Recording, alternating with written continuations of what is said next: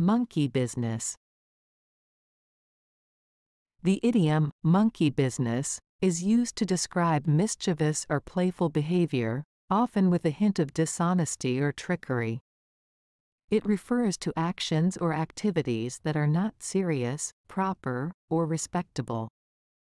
When someone engages in monkey business, they are typically involved in some sort of mischief or deceit. Here are a few examples of how monkey business can be used in sentences. 1. The boss caught the employees engaging in some monkey business instead of doing their work. In this example, the employees were not focused on their tasks and were instead involved in playful or dishonest activities. 2. I suspect there's some monkey business going on with the company's financial records.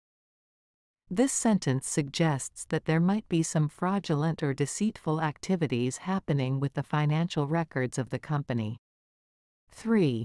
Don't trust him, he's known for his monkey business. This sentence implies that the person being referred to has a reputation for being mischievous or engaging in dishonest behavior. 4. The kids were up to some monkey business when they thought nobody was watching. Here, the phrase is used to describe the playful and possibly naughty behavior of the children when they believed they were not being observed.